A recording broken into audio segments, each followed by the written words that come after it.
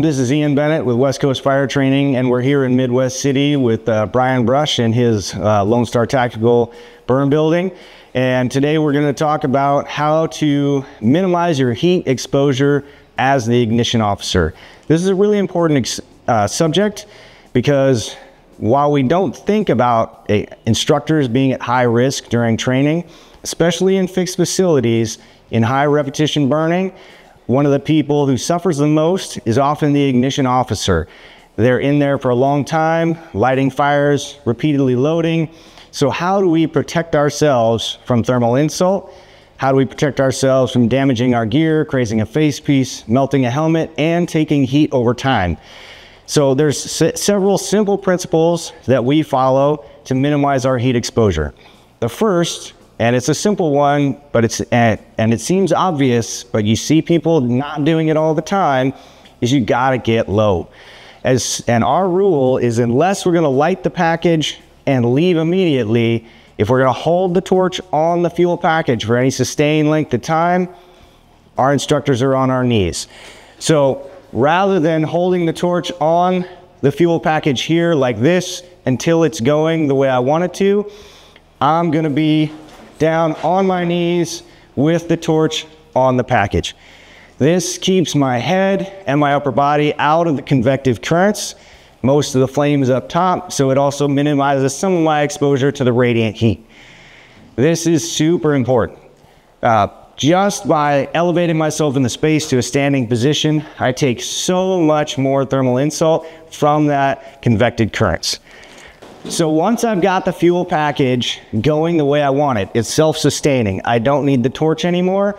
I'm still low, I'm still down on my knees. Now I need to use shielding and distance.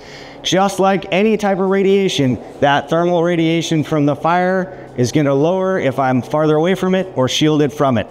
So for instance, if I'm going to manage the airflow from the door over there, well, there's a wall right there.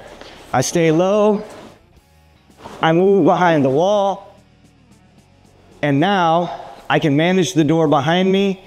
I can keep an eye on the fire behavior from the fuel package, make sure it's doing what I want. If I have a team that's down the hallway here, I can communicate with them visually. But anytime I don't need to directly interact with the fire, I stay back. But if I need to see what's going on, I take a quick look. Most of the time, I can just check the overhead for fire and gas flow, and suddenly I know what's going on with the fuel package. Another critical piece is a rule that we have for our instructors is don't play with it. Again, this sounds simple, but once we've built the fuel package, we've built it the way we want it, things are looking good. I light the fuel package, and now the Excelsior isn't going as quickly as I would like. Or the pallet starts to slip down a little bit, and so the package isn't looking as good as I thought it would at first. It's very tempting at that point for me to come in, try and fluff up some of this Excelsior, readjust the pallet, readjust a piece of OSB or another piece of the fuel package.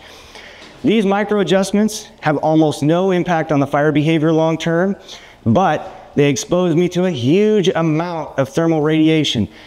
Once the package is going, if I walk up and try and move this pallet, I'm literally inches away from the flame.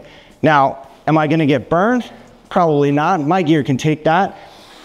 But over time, I will get saturated much, much more quickly.